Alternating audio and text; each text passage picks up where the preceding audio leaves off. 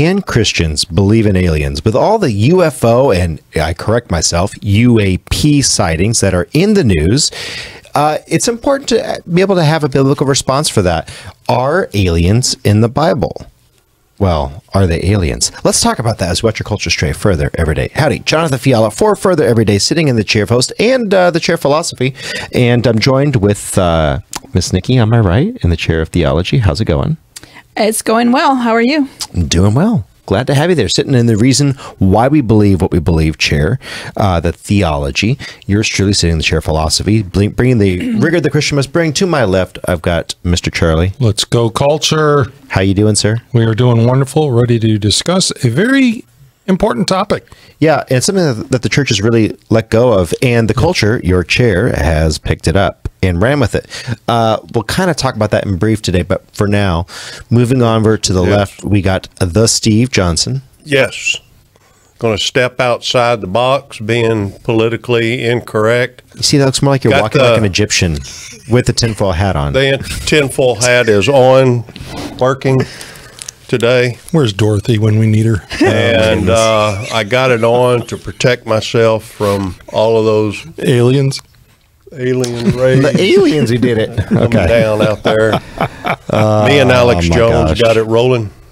Right, got it rolling. Alex. You've got it rolling, indeed.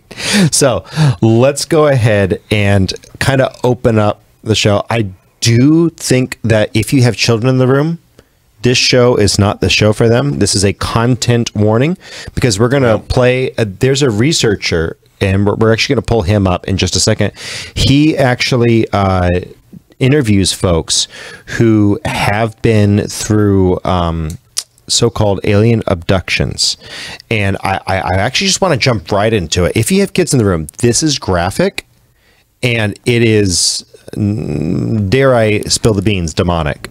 And we're gonna go ahead and listen to this just for a couple of minutes. This is going to give you a really good idea of what happens in a lot, not necessarily the majority, but a significant amount of alien so-called encounters in the way that this one did. Let's go ahead and play it and listen to how academia treats this. We're gonna go ahead and roll the clip.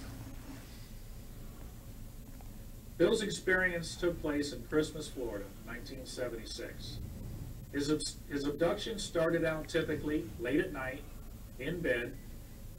Earlier in the evening, he saw some anomalous lights through his living room window over a forest north of his house. He assumed it was a police helicopter searching for drug runners or something. Whatever it was, it agitated his dogs for several hours thereafter. He eventually went to bed. He was lying in bed, kept wide awake by barking dogs, when paralysis set in. This is something we hear about the experiencers. First sensation they get is they start to feel this paralysis. He was unable to cry out. He could see nothing but a whitish gray, like a mist or fog, although he sensed someone or something was in his room. His wife didn't waken. The next thing he knew, he was being levitated above his bed. Then he had the sensation he was being suspended by what felt like a pole inserted into his rectum. By this time, he was alive with terror, but he couldn't scream. Here is where the story becomes very interesting. The following is an excerpt taken directly from the transcript of Mr. D's interview. Brian D. I thought I was having a satanic experience, that the devil had gotten a hold of me and had shoved a pole up my rectum and was holding me up in the air. So helpless, I couldn't do anything. I said, Jesus, Jesus, help me, or Jesus, Jesus, Jesus. When I did, there was a feeling or a sound or something that either my words I had thought or the words that I had tried to say or whatever had hurt whatever was holding me up in the air on this pole. That's important. And I felt like it was withdrawn, and I fell. I hit the bed because it was like I was thrown back in bed. I really can't tell, but when I did, my wife woke up and asked why I was jumping on the bed.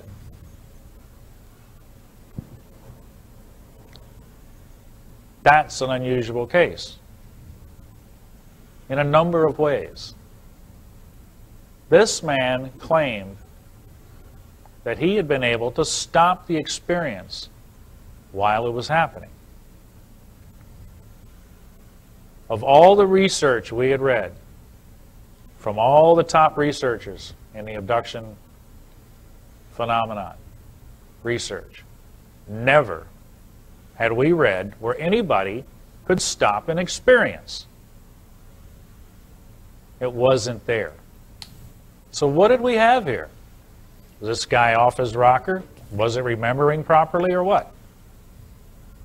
We were definitely puzzled, because most of the researchers said that the experience could not be stopped. But yet, I had an experiencer that said it could. It had happened to him. Well, my next thing was to find out more about this experience.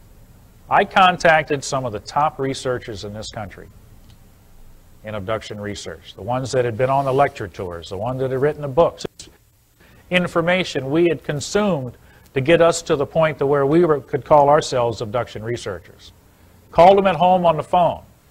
I asked these guys, I said, can you help me with a particular case? They said, sure, we'd love to. Introduced myself, told them a little bit about the case. First thing out of their mouths, can we go off the record? I said, sure we can. Just help me out here. Off the record means I can tell you what they said, but I can't tell you who said it. I do respect anonymity if it's asked. MUFON always respects anonymity, even with experiencers. You come to me, you don't want your story told or you don't want your name given out, we will respect that. These guys shared with me, the ones that I talked to by phone, that they too had come across cases like this. And I said, really? I said, all we hear is you cannot stop this experience. But yet you're telling me you also have come across people who have been able to stop this experience and in that manner? And they said, yes, we have. Well, my next question is how come you don't share this? Why isn't this being shared? If you have documented cases like the one I just came across, why isn't this being shared? One of two answers, or both answers, came out of each of the researchers' mouths that I talked to, off the record. First thing out of their mouth was, we really didn't know what to make of it. I'm fine with that. I didn't know what to make of it. But the problem is when they brought up the second answer. We really didn't want to go there because it might affect our credibility in the realm. Ooh. Okay. That right there, that is the thing. So MUFON, by the way, for those who are unchurched, sorry, I got something in my chest. Inhaled some mold, I think. Anyway, just great thing there. MUFON is one of the primary researchers, and we're trying to come at this without the tinfoil hat, or we're trying to come with a good response. But, you know, Steve Johnson, you know, Steve, for those of you on audio, he's wearing a tinfoil hat. Yes. You know, and again, like, comment, share, subscribe, all that good stuff on Rumble. Thank you guys on Rumble. Keep it coming. But I want to get y'all's response to that, because that's incredible, because there are hundreds, if not thousands, of cases that are stopped by the name of Jesus. So to me, what he said there at the very end was very important. If you're coming at this as a research group that you want to be seen as credible and not promoting a specific type of agenda, then you are going to be extremely reluctant to bring up the name of Jesus as a solution on this, if I could say it like that. So to me, it is not surprising at all that they held that view. I think what's really important here is that while they don't want to do that because of a credibility issue, that does not mean that that should be ignored. It absolutely needs to be analyzed. And to me, this is me only, I'm not sure that it really messes with your credibility. Not if you're just reporting information. Right. And so if you are not reporting all the information, you're manipulating the information. And that's exactly it. And why don't we trust our institutions? Well, because we had 80%. We had 80% of the vaccine deaths with the so-called vaccine for the mRNA jab. Yep. Which, by the way, we can talk about that now on YouTube because it's actually come out. The truth is out. They're holding that. What if 100% of alien quote unquote encounters quote unquote can be completely dispensed with if the name of Jesus is invoked? What he said that got me, and I want to get to Steve, what he said that got me going was, it's as though the word Jesus hurt this presence. Yeah. Steve, I know you got a thought, and then I'm going to move to the next clip. Yeah, I do. And here's my tinfoil hat conspiracy. Okay. My conspiracy would be is that it doesn't follow the thought line of the typical idea that the government's trying to put out on what should aliens do in their contacts. And if one of them is not, be turned away by the word of Jesus, because that's not going to work. Those aren't demons. That doesn't come from the spiritual world. It changes your view. That changes everything. It's almost like the name of Jesus has power because Jesus is real, and we're not dealing with physical objects, but we're dealing with interdimensional. I want to go one step further, and I want to hear from a Dr. Brian Huffling. I want to hear from Dr. Brian Huffling real quick, and we're going to go ahead, pull up. This is an interview with Melissa Doherty. By the way, the MUFON video we just watched, and of course Melissa Doherty's interview with Dr. Brian Huffling are in the description below. As always, we would never leave you without that. So with that said, let's go ahead and run this. And things are a bit stilted today. I am producing from this chair as well because Rai had to go.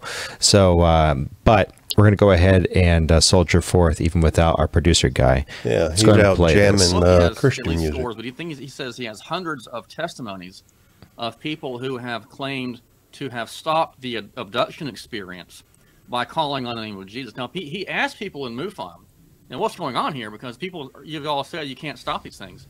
And yet when people say the name of Jesus and call out to Jesus, these experiences stop in their tracks. And the response he got was, yeah, we know that, but that's religious, so we can't go there. So you do it. Wow. So he did it, and he has a book on it, a lot of research on it, and other people seem to know about it. And that's another reason why it seems to be demonic and not just alien, because why would aliens be repelled at that name? And furthermore, these things are walking through walls. I think our internet's freezing up here. Supposedly through their there we go. Things.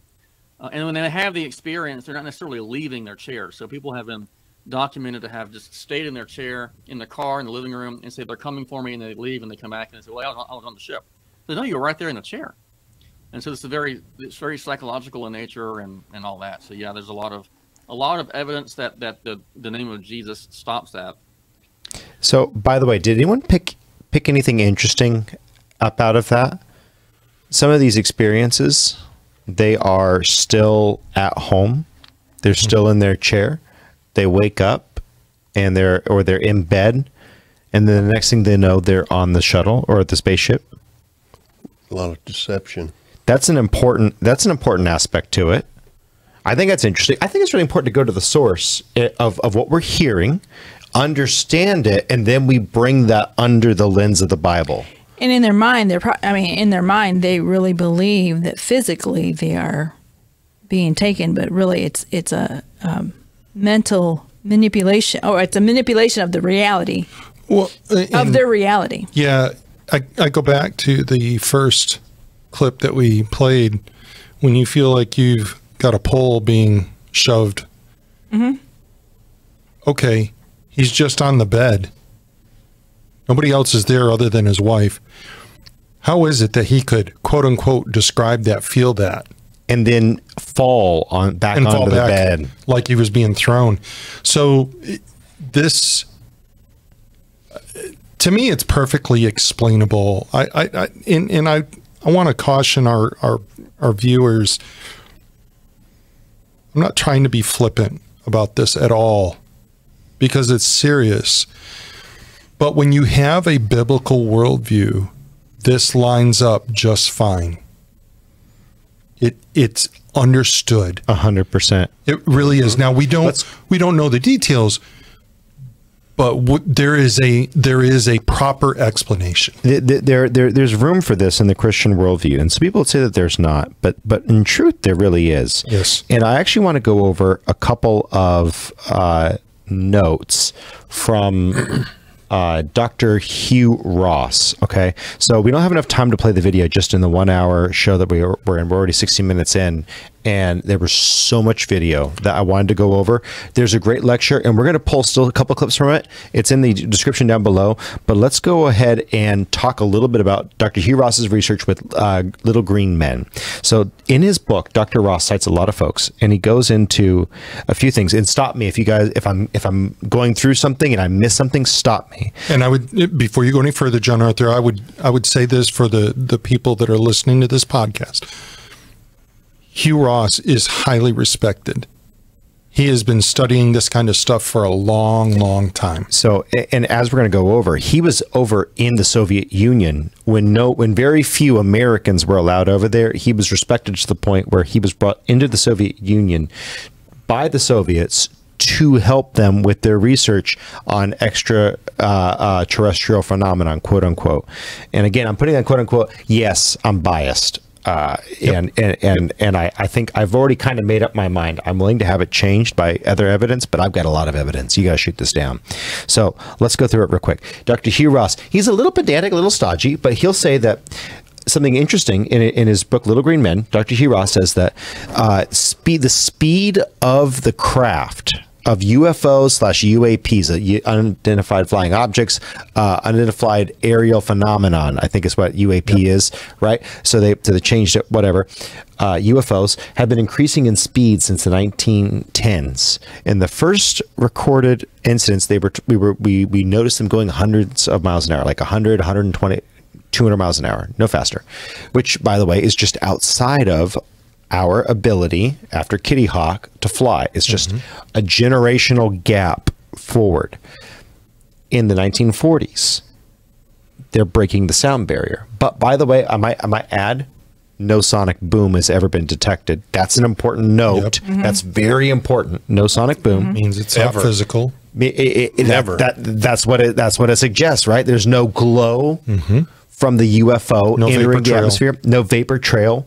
And by the way, when they crash, have any of you ever watched aviation accident documentaries? Or have any of y'all ever seen that? What's always on the ground? Debris. Black box, bodies, wings.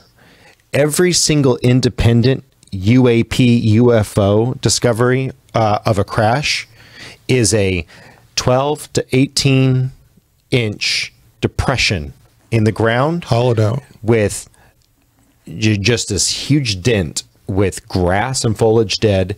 If it's snow, it's melted, but nothing else. No black box, no materials, no nothing.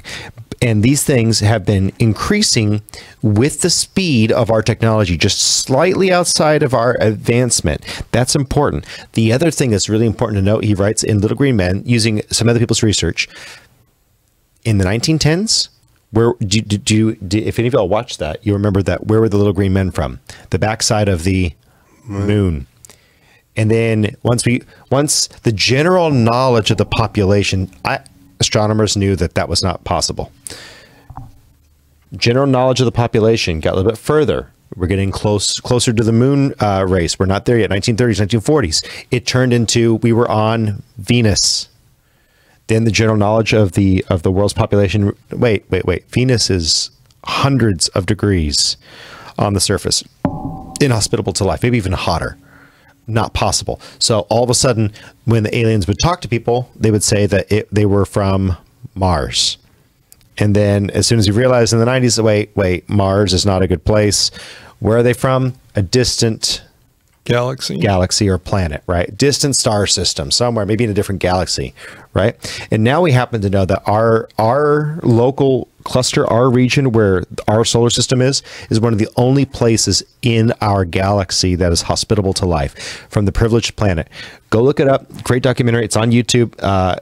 I'll put it in the link in the description. Really good documentary. You can watch it for free on YouTube by the people who made it. Good stuff. But basically, we're finding out that we have to push this thing further and further, and the aliens are the ones who are pushing it. Aliens, scare quotes. So that's important. Now, here's another thought. Do y'all remember a certain president trying to hide an 11-minute audio tape from the public knowledge? Nixon? I've got some age, but I don't recall that. Nixon. How long could he keep that secret? Not very long. It's just a few days. Let's talk about alien bodies for a moment. Now, this is one of the weakest arguments that we're going to bring today. I don't think that we have a problem, though, holding it. I think it's very hard for the government to hold a conspiracy this big, this long. In fact, the Soviets thought the same. Dr. Hugh Ross went over there and they said, the scientists were like, man, you guys can't hold any sort of secrets, but we're not a whole lot better. It's hard to hold that secret. So what if there never were bodies? What if those were just rumors? Well, we won't know that, do we? Especially now that the government is open to listening to these experiences that people have. Because before, if you were in the Navy or in the service of any kind and you reported any of this, it wasn't good. You didn't report it because you were going to get this all brings up a really good point, though. When you think about what you're talking about, in John Arthur, you're referring to something back in the 70s. What is it that people expect when they talk about aliens? What is the one thing that they expect? Well, two. I expect a spaceship. Okay, well, all right. I also expect what? Bodies. And that's why this fits so well within the Christian worldview, because we're not thinking bodies. We're thinking spiritual. And that is dramatically different. You're not going to have bodies. There are none. If this is truly demonic and spiritual in nature, you probably won't even find your spaceship. Now, I won't say you won't. But to me, I wouldn't expect to find that. Because does a spiritual being require a spaceship to travel? I'm not saying they don't emit light. I'm not saying they don't appear in a particular form. But the thing is, do they need a spaceship to travel? I don't think they do. That's just me. That is purely Charlie opinion. No, I think that there's merit to that said opinion. I think that that's really important to note, that there is a difference between a interdimensional and an extraterrestrial presence, and you're going to see, or a lack of evidence of that. And that's what's really important. The other thing that people know is now it's 15,000 miles, 26,000 miles that these objects are darting over the sky, and then they make sharp right-angle turns. Turns that Hugh Ross says it is not physically possible to do that. He said the G-forces would be so strong that the craft would be obliterated.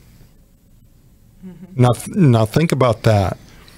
And there's in here again, that indicates what? That indicates that it's not a physical thing. He went on to also talk about how the law of physics works against these crafts. Yes, correct. So, and all of that to say, I do think that what we don't know, we don't know. It might be possible to travel at those speeds. And Hugh Ross spends a long time talking about how it's impossible. We don't know what we don't know, but it's one on the board against aliens. Okay. Until you prove otherwise, it's one on the board against aliens and one on the board in favor of it makes perfect sense in the intradimensional. But there's something else that Hugh Ross brought out, and I want to pull that up real quick.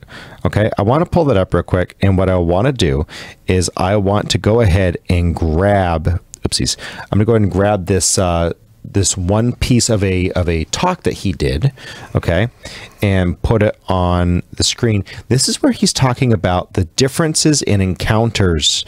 And you've heard of close encounters of a third kind, right? He's going to go over this, and this is a little bit long, okay? It's about 5 minutes, but I want us to hear what he has to say, and I think it'll be interesting to note what happens when you have an encounter of the third kind or further. So here we go. That we're dealing with something that's real but not physical. Real because we got the craters. We can see the melted snow. We can see the damaged vegetation. But not physical because there's no sonic boom. There is no heat friction. And we go to the site. There's nothing physical that we can recover. And with all these 20 million documented cases, no one has ever been able to produce any physical evidence. But clearly it's real. Something caused those craters. Something melted the snow. Something damaged the vegetation. And people have been harmed by these UFO encounters. It's not benign.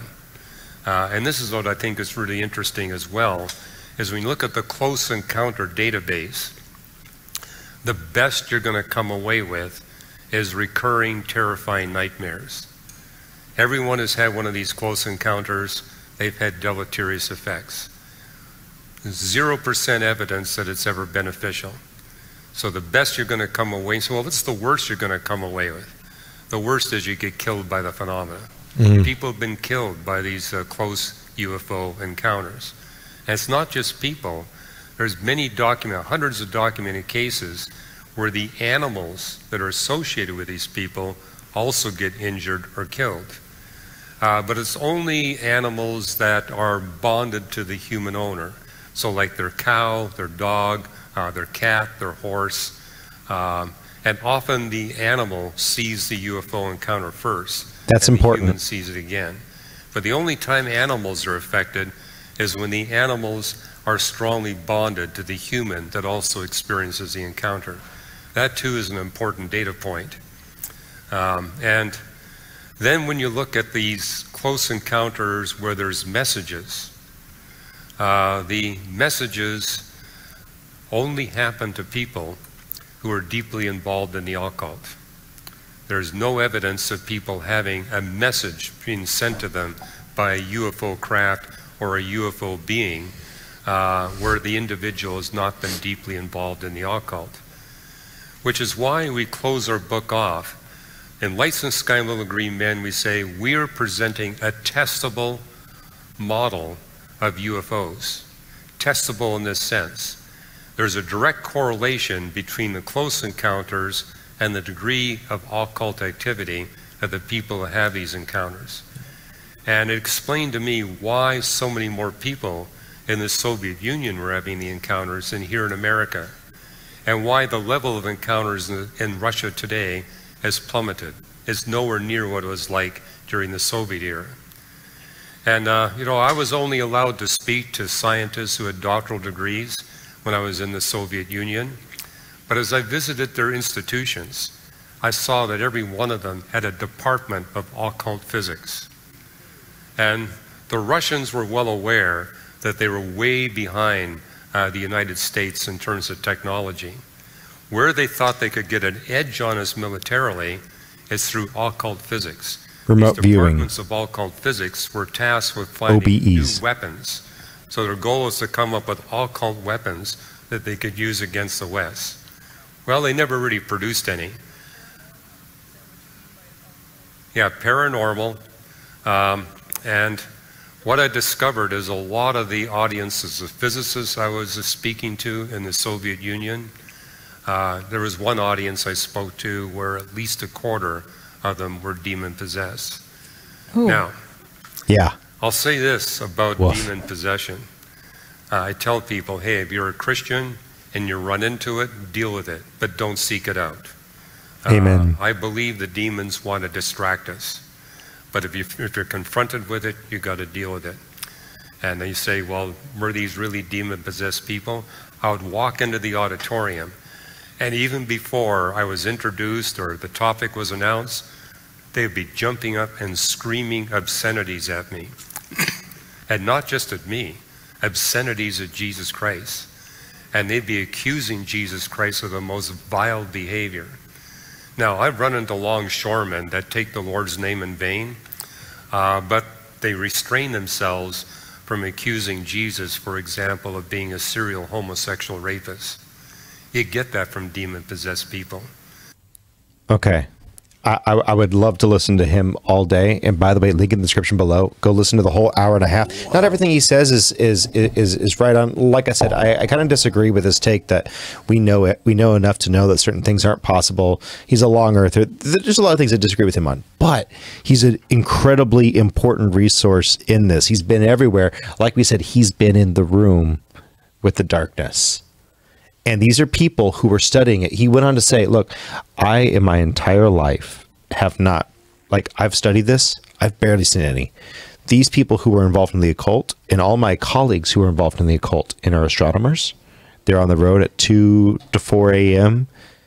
Mm-hmm. They see it, and they have close encounters of the third kind. You know, that may not have been the clip I thought it was. He describes the third kind, the fourth kind, the fifth kind, right? Mm-hmm. Third kind is you're close. Fourth kind is you're injured or damaged. And I think fifth kind is a different one. But all that to say, these are deleterious. There's never a single good close encounter of the third kind or higher. Okay. There's never a good one, even though it's supposedly enlightening. And he goes on to say it later on that he believes that the demons, aliens, demons, intention is to depress you, to harm you. Why do you think animals? Why do you think the animals that are close to the owners? Why is that a recurring theme? I thought that was a really interesting point to bring out. And here's a couple things that went through my mind. When we think about people that are struggling with a worldview such as Christianity, is Jesus who he says he is? Sometimes there's resistance to that, difficulty in accepting that. When you think about, and I'm going to jump to an illustration here. When you think about how lions hunt, what are they looking for when they hunt? Now, I know some people would say, well, they're looking for food, you fool. Yeah, but the thing is, how do they go about their hunting? And what they do is they find the weak. They find the slower. They find those that can't stay with the pack or the herd. And when you think about I'm going to say alien, quote unquote, here. When you think of a demonic force getting after animals, you might be dealing with a weak person, number one, because they're having this experience. But number two, how can you affect them for the future? How can you harm this person the most? Take away something that's right. Take away the thing that they absolutely love and adore. And by the way, we've dealt with this on this podcast before. There are people out there that think their pets are their kids. Mm-hmm. Let that sink in for just a moment. Yep. If you're going to deal with the occult and you think of your pets as your kids and you have an experience like this and you lose your dog, hello, you are going to be riveted because of this. Your world is going to be rocked. Correct. And so, Miss Nikki, I know you're thinking something. Well, I was what Charlie was saying is I was just going to reply. That's how the mafia get Absolutely. other people to do dirty work is they bring them pictures of their loved ones and say, you know, we're going to harm them. So if that's just exactly what you say, what you said earlier. So I think that that's something that it's really important that we start to realize that we are fighting. I think we're fighting a spiritual war. So I want to get into why we believe what we believe. And I want to start with the chair of theology here. Because, okay, we've kind of spelt the tea already. You guys know exactly what we're thinking. I want to finish building the case. We've laid out some stuff. Don't let that stop you from thinking that we're going to actually go all the way through this from top to bottom, and we're going to build out why we think that this worldview is so prevalent and why it's being pushed. Miss Nikki, where are some of the instances in the Bible where we would see, we don't see aliens in the Bible, do we? We don't see aliens, but we do see spiritual activity. Where are some really clear parts of the scripture where we can vividly see the interdimensionality between heaven and earth? Well, the one place that we talked about earlier was in 2 Kings 2:11-13, and this is where Elijah is translated to heaven. He's caught up. He's in a chariot that God sends, and he gets in the chariot and he's caught up to heaven in a whirlwind. He doesn't die. And Elisha, his servant, testifies of this. Well, in our minds, that's like, yeah, that can't happen. That ain't happening. And then He's dreaming. right. And so you have that in 2 Kings, and then in 2 Kings 6:15-17, Elijah is with his young servant, and in the night, the enemies surround the city, and the young servant is fearful. And Elijah says, Lord, open his eyes. Oof. And when the Lord opened his eyes, he could see heavenly hosts, warriors that were surrounding them. And he knew, the young servant knew when he saw that okay, we're not alone. We're not alone. I could go into... What's a great one of an animal off the top of your head here? That's going to be Balaam's donkey. Here, Balaam actually was a prophet, and he was being paid to prophesy for this wicked king. And it was against God's will for him to prophesy good for this wicked king. And he's on his journey to go to this king, and he's having trouble with the donkey. The donkey won't move. He can't figure out why. So he gets down and he starts beating the donkey. Well, the donkey talks. He didn't say, I'm a Democrat. He said, what are you doing? Oh my No, we're not cutting that. No. It's sticking. No, you can cut that. But anyway, so the donkey says, what are you doing? Why are you hitting me? Everybody who ever reads that chapter says, and Balaam spoke back to the donkey, and it's like, don't you think you'd be going like, what? Since when do you talk, bud? Yeah. Since when do you talk? But that's the thing, is that the animal, you're seeing science right now provide an account very similar to the Bible. Man's observation is matching with the Bible, where you see an animal, except this time it's not a benevolent angel. This is a fallen angel that kills your dog, or kills your cow, or your cat in front of you. This is not a benevolent angel sent by God to say, wait a minute, you're about to do evil to a good people. You're about to besmirch the name of God. No. This is a fallen angel. And then, of course, what was probably one of the best places in the Bible to show like that there is this thin veil between dimensions that God periodically peels back for us. Well, in Matthew chapter 17, Mark 9, and Luke 9, you can read about the Mount of Transfiguration. And that was when Peter, James, and John were with Jesus, and they saw Moses and Elijah come and speak to Jesus. And there, it's called the Mount of Transfiguration. They got to see some spiritual things that they had not seen before. And we could go on. I mean, we could talk about Philip, who's walking, and all of a sudden he's caught up, and he's taken to where the eunuch was, who was reading scripture, and he leads the man to the Lord. And then Philip's gone. There's all kinds of things. And then there's Peter, who goes into a trance, and he sees a sheet come down. There's Paul, who says, I had this experience. I don't know if it was in the body or out of the body, but I had an experience.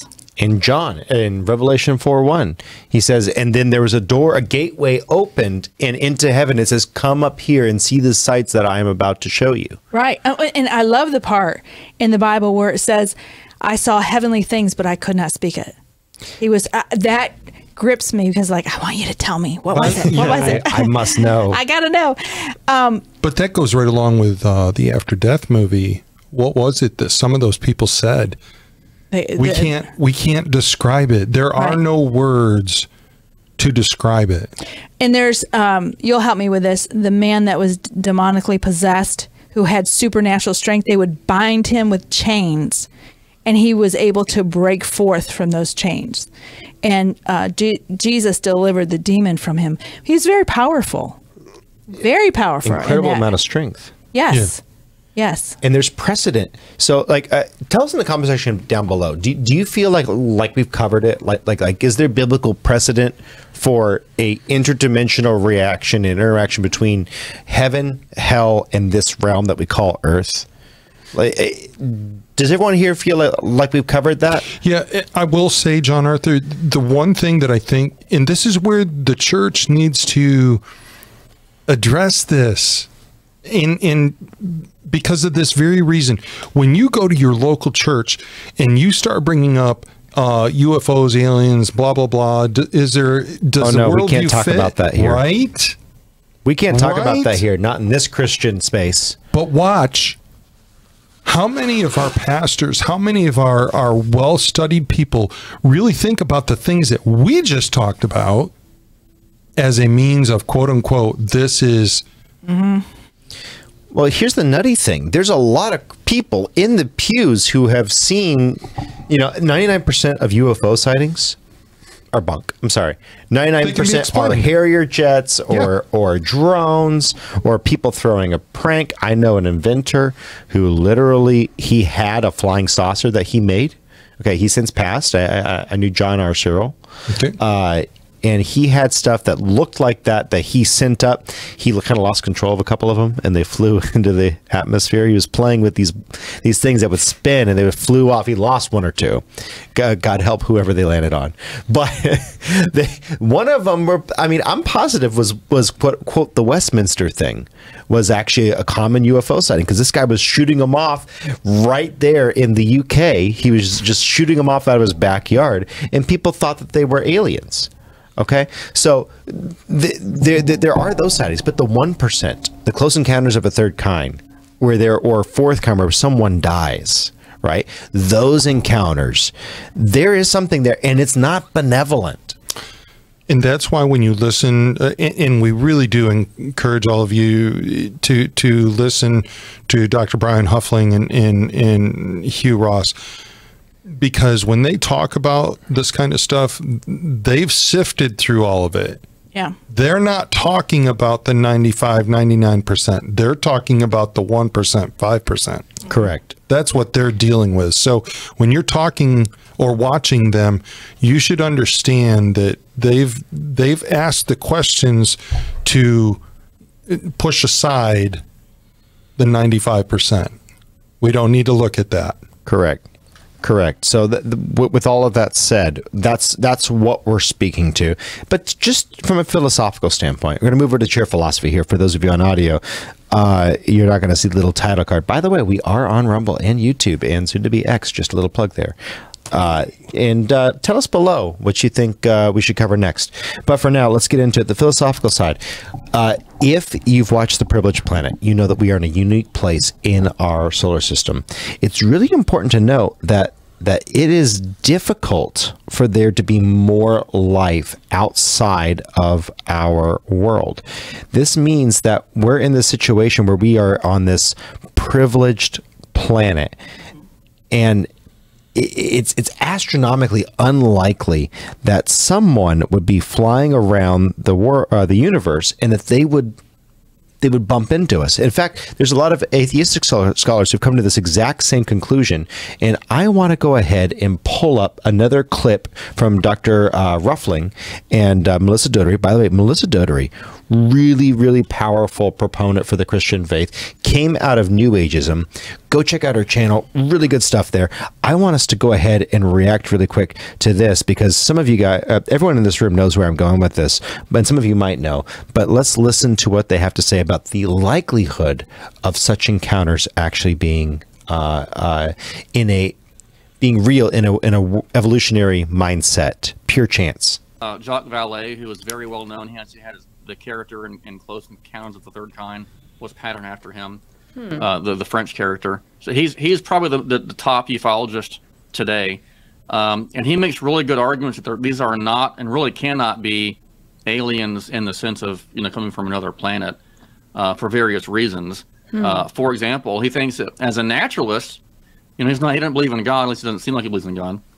He says for the chances of beings to just come about randomly like us through evolution, who have the same anatomical structure, same ability to see on the wavelength we see, the same ability to hear things. It's just not going to happen mathematically speaking. And he's in a unique position to say these things because he is an astrophysicist and also a computer scientist. So he knows how to take the data and collate it and systematize it very well.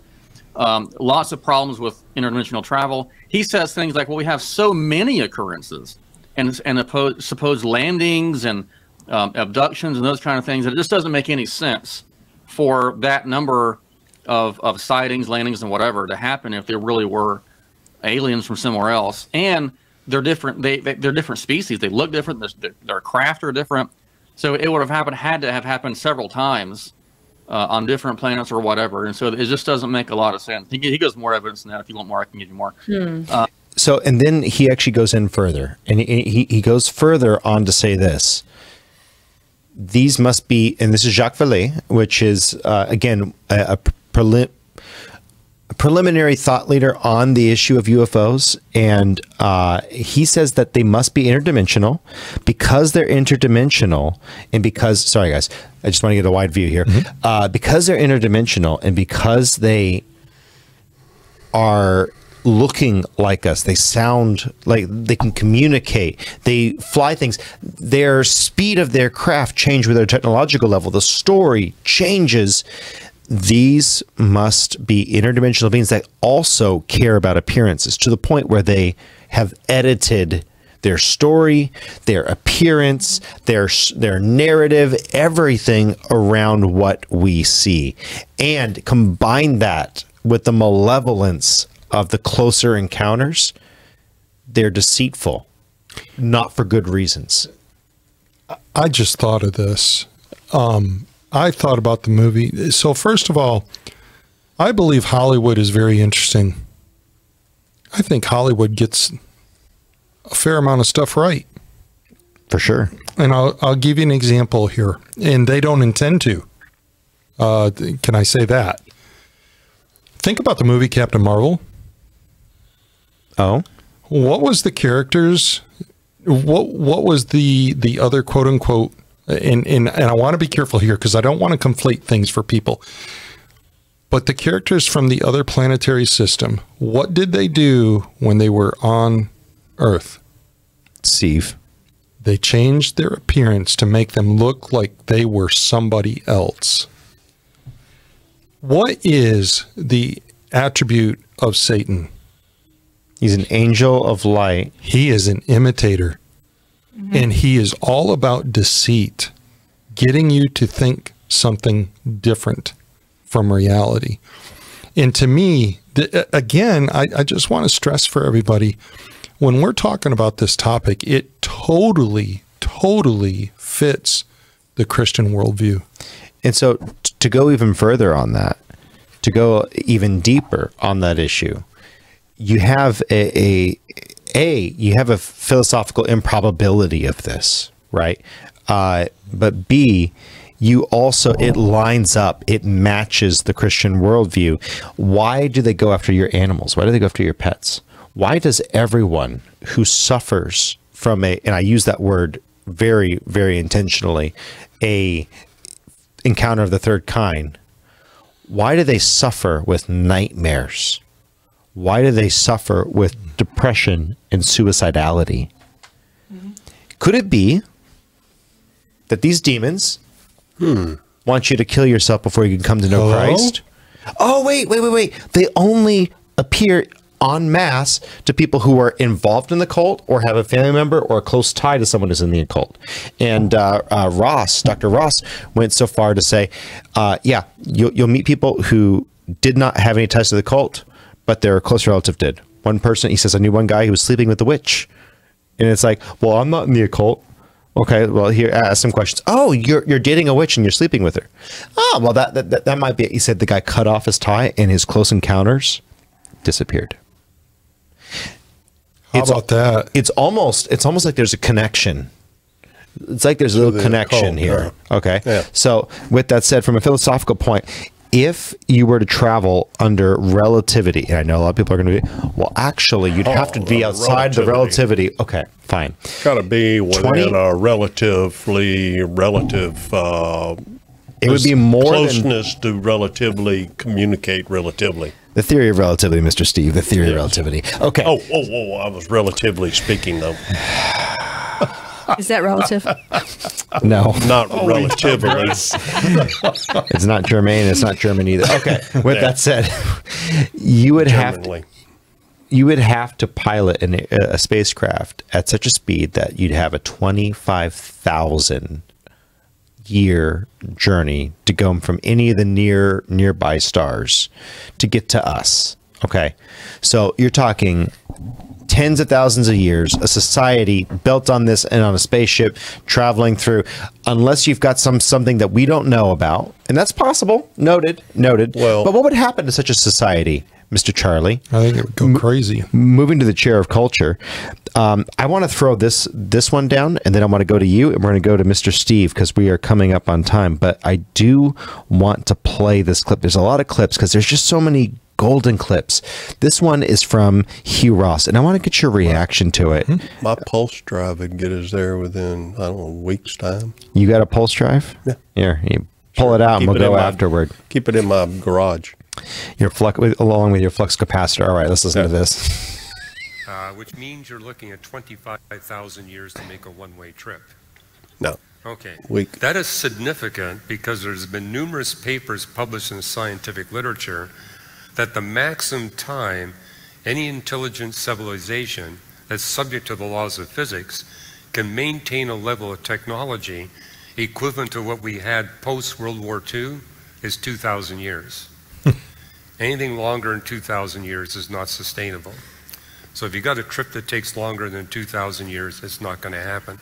And there's a reason for that. There's a reason for that. And then I'm going to let you go, Mr. Charlie. And I'm gonna drop a little bit of fun verbiage on you, and then I'm gonna let you go. We went from moonshot to Instagram thought in 60, 70 years. For those of you who don't know what thought is an acronym for that hoe over there. We went from a purpose-built civilization driving towards exploration and understanding technology to self-actualization, instant gratification, and the VR headset, live in your basement in your underwear, self-actualizing. We went from trying to build a civilization and that goes to the stars in 2 generations, 3 generations. Your generation saw the moonshot. Mm-hmm. What's inherently wrong with the idea that you could have a civilization that lasts to over 2,000 years? Well, it's like the second law of thermodynamics, right? When everything deteriorates, we think we're getting better. We think that we're advancing. Well, take a look around you. What's our crime rate? What's our drug rate? Shoot, we aren't even having enough babies every year to keep civilization going. I mean, that article just came out here earlier this month. We're talking about a birth rate that's at 0.18. And newsflash, you need at least 0.22 just to sustain. Forget about advancing. So no, the world's population is not going to be overrun. We're not even having babies. We are degrading as human beings. We can't even keep up with just keeping ourselves alive. There's no way that we're going to advance to a place of having 25,000 years to be able to do something like this. So let me ask you something. What would a demonic force, because, and again, just to, all out there, spilling the tea, of course. Yes, it's demons, not aliens. What would a demonic force have vested, what would be their vested interest, rather, in trying to convince mankind that we could live that long? Could it be that they're devaluing the reality of a need for Christ? And oh, totally. And that is exactly what Satan has been about from the beginning. Yes, I know we're presupposing Jesus and creation. Get over it. Yeah, that we've made it clear that's where we come from, and that's what we believe. But just a reminder, this is so important for people to understand. The Christian worldview is the only worldview at the moment that this really can be explained. Atheism doesn't hold up. Atheism does not hold up with this on multiple avenues. So the whole thing that people need to really hone in on is that the Christian worldview is what can explain this. Satan has been all about deceiving, has been all about that, because that is the goal. Keep people away from Christ. That's been since day one. Absolutely. All right. I want to hit Mr. Steve in just a moment, but I want to not hit you. Man, you're making me want to do the other one now. I was getting worried there. Yes, Mr. Taekwondo, Kung Fu, triple mastery, black belt in 5 disciplines. I was going to have to break out my ray gun there for a second. Okay. So I'm going to throw this clip at you. Okay, I'm going to throw this clip at you. Okay. And I want to get your thoughts on it here. So let's go ahead and play this. At one point you had said that there has been harmful activity or aggressive activity. Has any of the activity been aggressive, been hostile in your reports? I know of multiple colleagues of mine that got physically injured, and the activity. And I got by UAPs or by people within the federal government. Both. Okay, yeah. So there has been activity by alien or non-human technology and or beings that has caused harm to humans. I can't get into the specifics in an open environment, but at least the activity that I personally witnessed, and I have to be very careful here because they tell you never to acknowledge tradecraft, right? So what I personally witnessed myself and my wife was very disturbing. Okay, so that was a public hearing, okay, in the halls of our nation, and I think it's really important. Why now, during the pandemic, do you think the government is releasing this, Mr. Steve? Oh, during that time, man, there was so many people complaining about what was going on, and mask problems and not being able to go anywhere and being closed in, and oh man, to get their minds off of all of that, bring this out and get this going, and people to think about something else. Well, and to not have to constantly think about getting shots. And do you think it might have been a scare tactic also to kind of bring people into and I'm thinking off the top of my head here. Okay, so people were rebellious and did not want the mask mandates. They didn't want the government taking that much control, and the government introduces this. Do you think that might have been some sort of manipulation? Not that it wasn't true, but was it planned at a specific time as manipulation? It wouldn't surprise me. The government's always trying to control the people constantly. It's always about control with the people. Yeah. I mean, the more control the government has over the populace, the easier it is to tell them what to do. So let me ask a question here. from a biblical perspective. When Daniel was praying and Gabriel came to him and said, Daniel, we heard your prayer the first day, but I've been 21 days fighting principalities in high places, which was demonic activity. So is it possible demonic activity can be in controlling places within our political world? Of course. Have you looked at Congress lately? Yeah. No joke. Yeah. Anybody? Yeah. And people need to realize that. And I know you knew our answer, but people need to think about it. You're so right. You're so right. People forget, in Ephesians, Paul, under the influence of the Spirit, wrote, our war is not with flesh and blood. It's with the powers and principalities of this world. And these are the aliens that we're fighting, and they're in our political system, aren't they? They're everywhere. Man, they're everywhere. Yeah, and it seems like they're getting to be more and more in the political system. The way you see things going on, the increase in the support for like the LGBT community, the more support you see for abortion. God, I mean, and let me clarify about that Moloch. I mean, let me clarify something, because I think a lot of our audience has been with us for a long time, knows exactly what you're saying. We support the human rights of people in the LGBT community.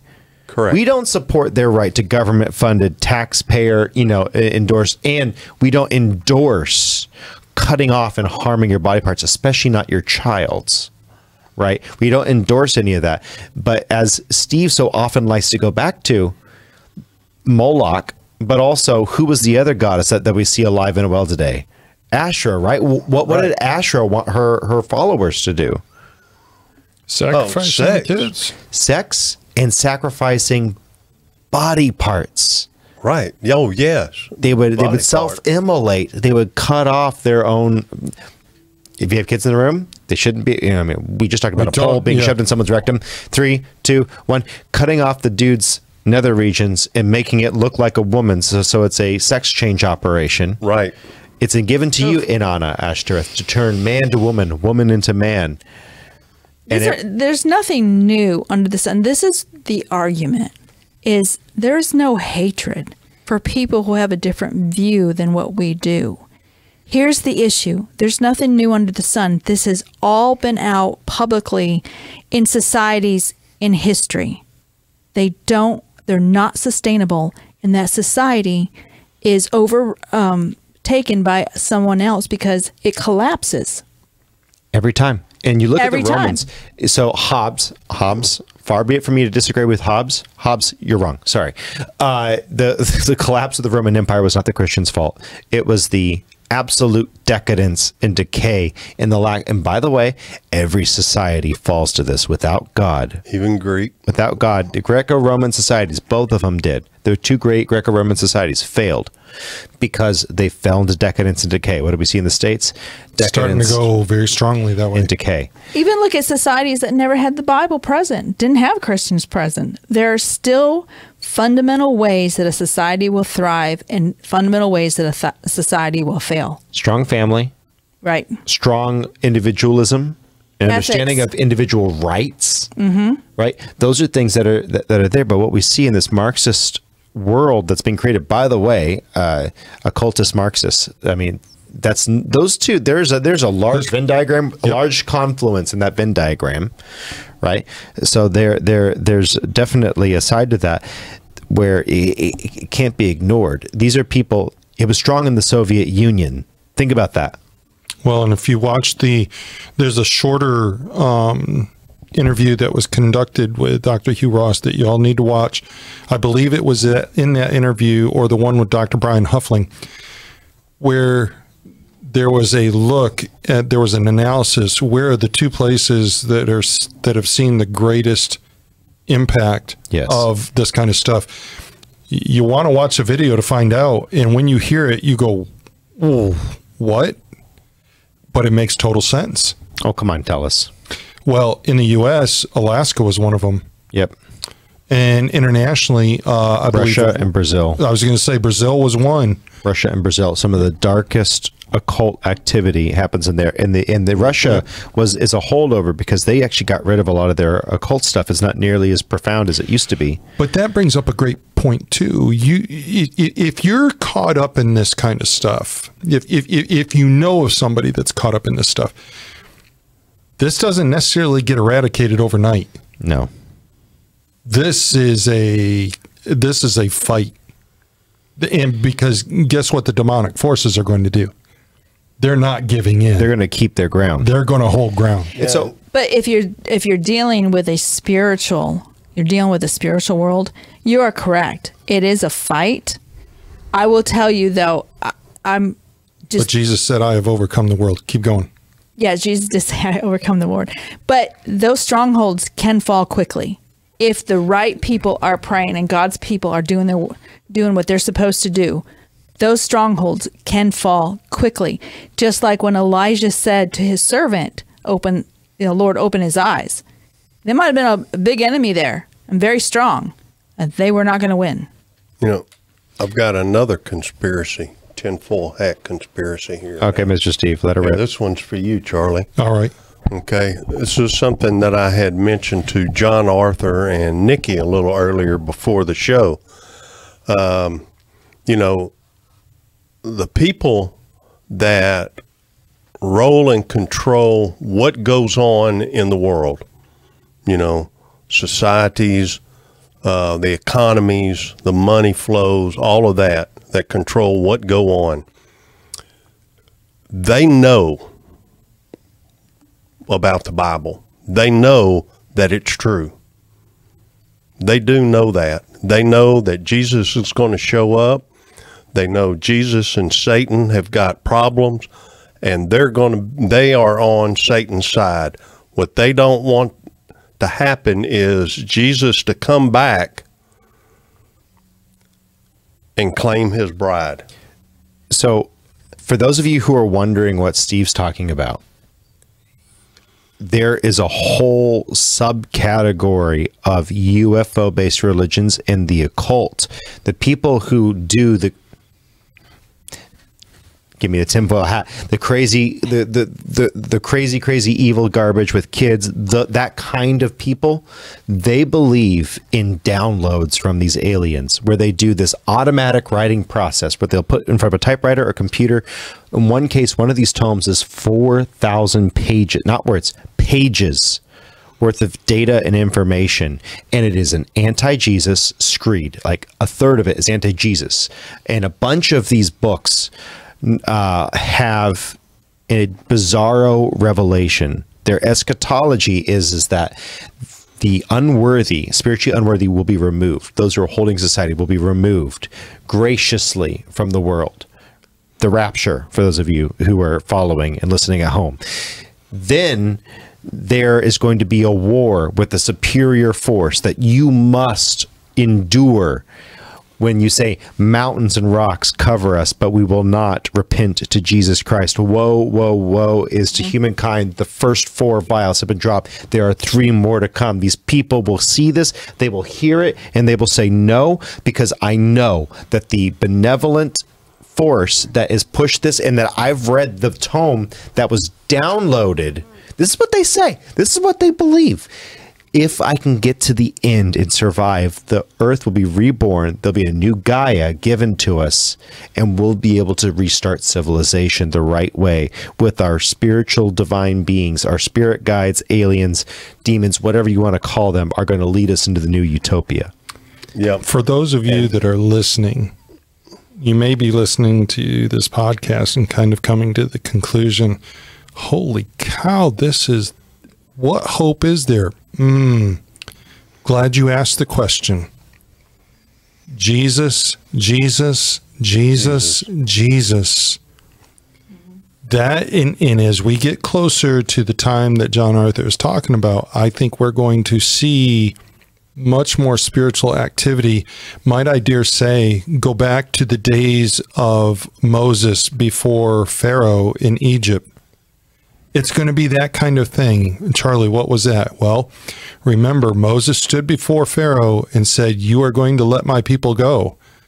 And Pharaoh was like, "Don't think so. Here's some rods and snakes." Right? Not happening. And the Pharaoh asked for the snakes to come out. It didn't work. He called on the magicians. So you're going to see miracles. You're going to see signs. You're going to see wonders. You're going to see wonderful things. You're going to see people potentially rise from the dead, like the world leader who will be assassinated, killed, or for whatever reason die and then be risen from the dead. You're going to see that in the political realm. Now, last thought, and then we're going to go to final thoughts for the day. Economics. Economics. I want you to take part of this, Mr. Pomeroy. How has the culture embraced the sensationalism of all of this? It is. And why is it economic? Well, because we're developing movies on this. We're writing books on this. And because people are attracted to it. It's curiosity. It's interesting. It's curiosity. And there is, quote unquote, this is a revenue stream, if you will, if I could word it like that. That's really what it is. And you're seeing all sorts. Look, we've done a lot of movies. We're going to have a fantastic question at the end. We're going to have fun. But but the thing is that there is a tremendous economic impact. How about for those that want to study this stuff? We're talking about grants from the government. Where's the government going to get that money? I wonder. Where they always get it? Out of you, the taxpayer. No, they print it. Yeah, well, they make their own money. Duly noted. That's not how that works. I was going to say there's nothing free, but my point is, it comes out there's a lot of money to be made, and let's hit it one strike harder. Like the guy from MUFON said it. He had the intellectual credibility and honesty to say, wait a minute. This thing about Jesus' name, that's important. Other researchers, wait, if it's about Jesus, it's not about aliens. And what did we just lose? Our revenue, all of our grants, all of our donations, everything. Now that we've said that it's about Jesus, it's a religious thing. It is no longer scientific. Yes, it is scientific. If your observation is that these things can be stopped, if these experiences, these horror shows, these freak shows, demonic activity can be stopped by the name of Jesus, and you hold it back because you're worried that you're going to lose your revenue stream, screw you. Take a walk. And by the way, you can see how this works. Our medical world is the same way. That's what happened with COVID. There were doctors that did not want to follow those protocols. They didn't believe in them. They didn't believe in them. They didn't believe in them. But they had to. Or they'd lose their job. Or they'll lose their job.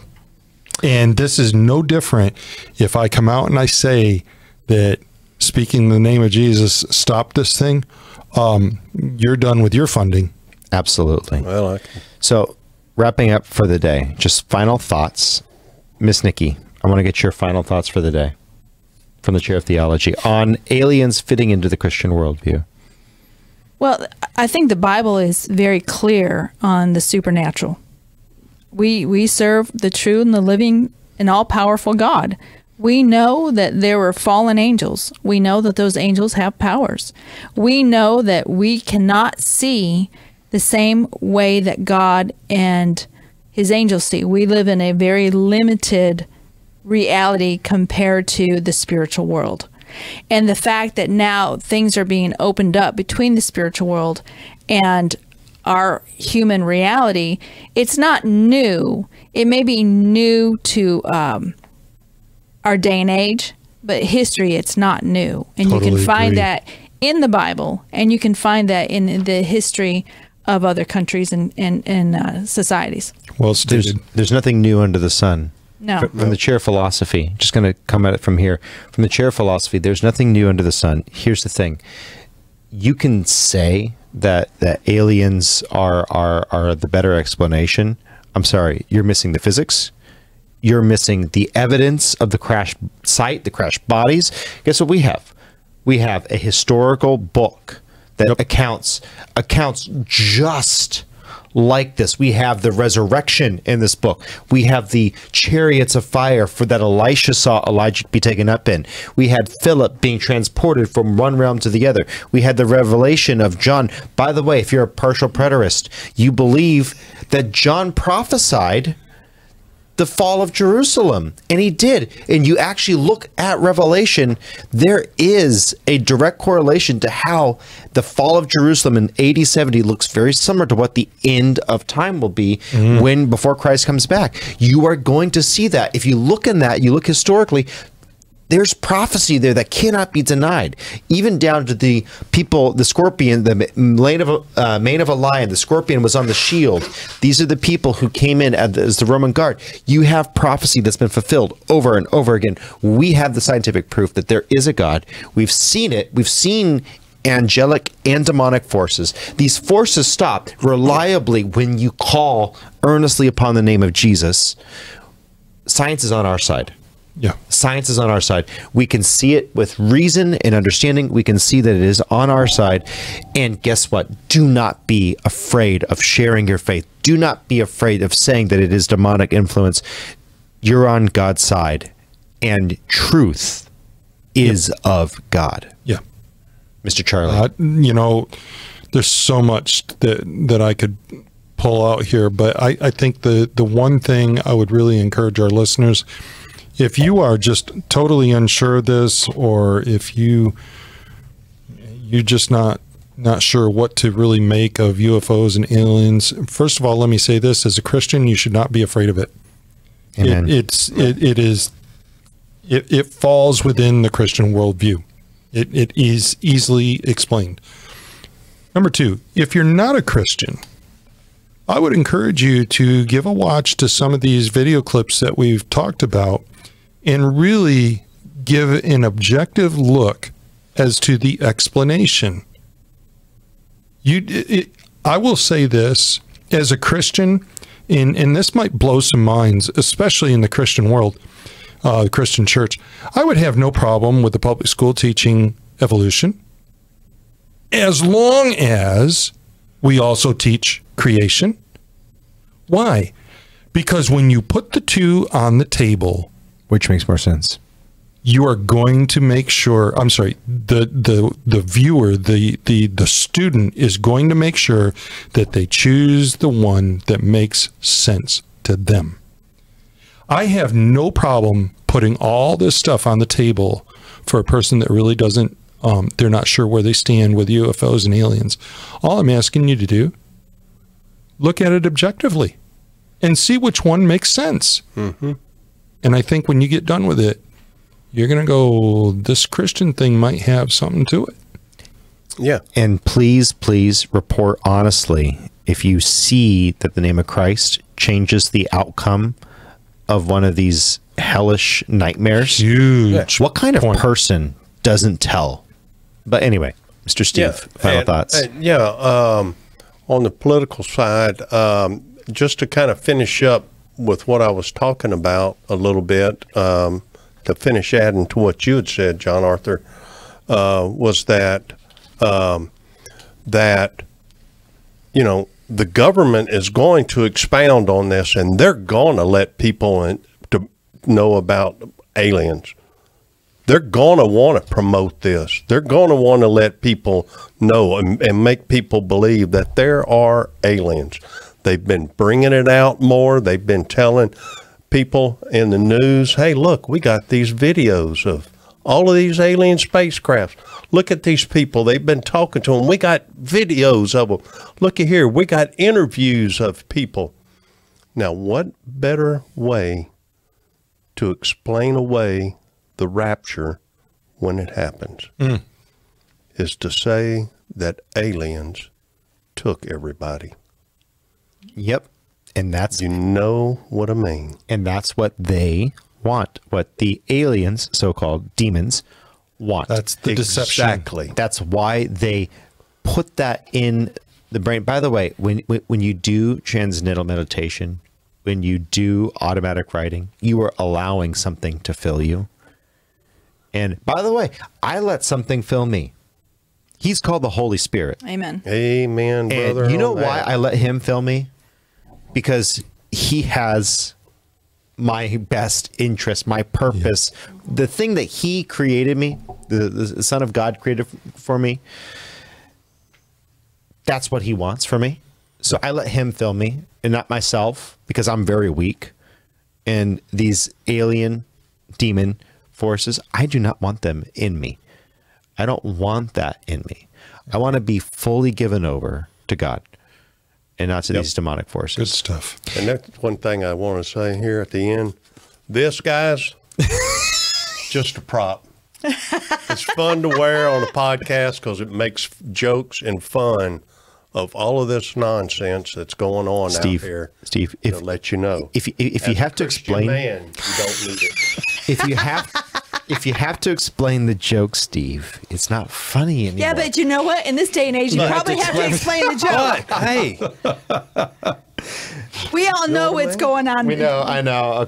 Okay. So with that said, if you like this podcast or you like Steve's hat, if you like him bald, I mean, just tell us down in the comment section. We need to know: is Probably it want bald? my hat Is it on, not is the it the Jerusalem hat, or is it the Tinfoil hat. Tinfoil hat. Yes. Probably Tell us down in the comment section down below on YouTube or Rumble. By the way, thank you, Rumble, for having us on and having you, Rumble. a good free platform. YouTube is slowly, it's up and down, but I think it's like the band's been released.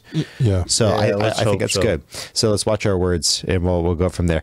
With that said, over 200,000 downloads on the audio. Thank you. We Absolutely are on the Twitter, or the X rather, at Further Every Day. Like, comment, share, all that good stuff. We love you so much. You guys have a beautiful day. Bye. Have a good day. One more thing. Okay. If you're still here, we did put you to sleep, which how could you sleep through that? I mean, poles being shoved up your rectum. I mean, how could you sleep through that? With that said, what is your favorite alien movie, Miss Nikki? What's your favorite alien movie? She's got to say it. Do I need to come back? Yeah, I know what You movie gotta I'm say thinking about, but I'm not sure. Say it. Charlie I knows. don't remember the name of it. You don't remember the name? No, it's not E.T. It's I don't remember what it Is is. it the Explorers? Is it the Explorers? No, I you know what? I cannot. I only watched it one time, and it was about these people that they went into the wilderness and they were trying to stay away from society, and they ended up kind of. And then they had to keep the children and everybody obedient. They brought, like creatures from the woods that came in and scared them all to make sure Oh they my didn't. goodness. I can't remember That's the a name wild of that. movie. Someone tell us in the comment section if you know what movie that is. I would say Star Wars, but that's science fiction. There are aliens, but we're talking about alien movies. So, Joshua Gilbert had me watch the movie Nope. I cannot recommend it. Have you seen it? Nope. Have you? I can't recommend it, but I will say it was one of the best cinematography shots I've ever had. It is absolutely terrifying, but it has a really interesting take on the alien, and it was really well done. I have to say, it's one of the most beautiful shot on 65 millimeter film. Just a beautiful tribute to film and the old style. Old style. It's just gorgeous. For me, I have only watched one alien movie. It was E.T., and I have not watched any since. E.T. Oh, that's did not true. Because we were out of town with Dale and Christy, and we watched that alien movie. What movie? Alien. It was probably just the aliens. I Who was it don't- with? See, we don't do that Sigourney kind of Weaver? stuff. Yep. Alien. Yeah. Yeah. No. That's alien. Yes, we did. Yes, we did. I'm telling the truth. You can honestly tell how much Mr. Charlie even thinks. Yeah, we don't About- watch. We about don't watch aliens. very much of that. I just stuff. don't. Okay, Mr. Steve. Dune. Dune? Oh, but that's science fiction. See, I would have said Star but Wars. that's kind of alien too, because they got aliens. allow it. But I'll allow it. Well, yeah, okay. Let me think of another one here. I'll allow it. Tell us your favorite. Tell us your favorite alien movie Alien in the was comment probably section. pretty good. Hey, it's a but comment. The Classic. The one that the alien movie that where they were being hunted on a planet. Is that by Predator? Huh? Predator? Yes. Predator. Okay, Predator's a good movie. Yeah, Predator's a good movie. Predator. Get to the chopper. Tell us. But it was the one where they down were, these guys were transported to a different planet and then were hunted by a predator. Yeah. You know, it was a pretty good one, though. It was pretty good. Tell us your favorite down in the comment section below. We love you so much. Thank you. You have a wonderful day. Bye. Bye. Bye. Take care. Don't take any probes.